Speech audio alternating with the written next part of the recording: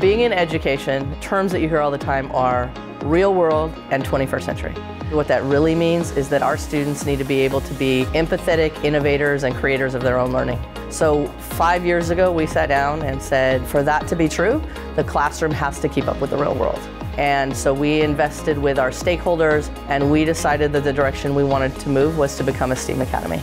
At Ocala STEAM Academy, we gear students up for success. Through the design thinking process and project-based learning, all students have access to authentic learning opportunities and experts in order to enhance their learning experience.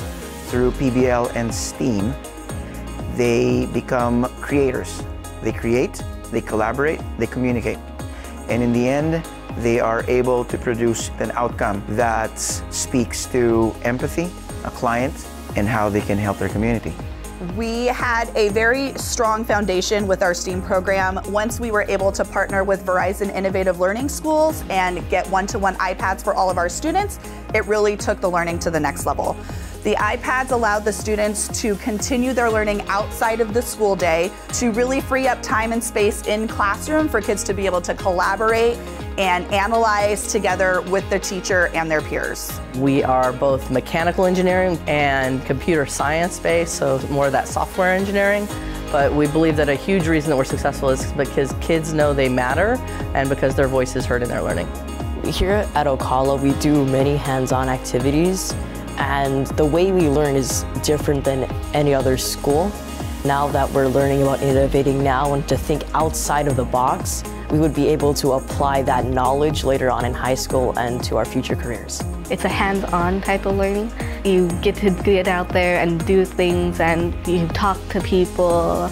We have fun things in the class, and everything is all connected to one thing. At Ocala, our students are active participants in their learning. They get to have that driving question and see where it takes them. So they know that not only do they have the responsibility for the project, but they get to be proud of that project.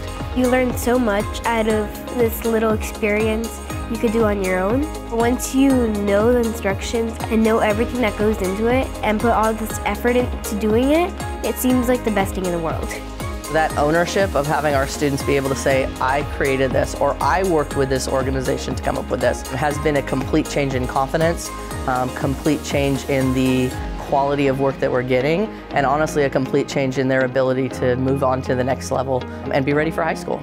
I would love to see our teachers presenting at conferences and sharing their stories. All of the hard work that they've been putting into their lessons and developing learning with students is meaningful, and other people should learn from what they've been able to do.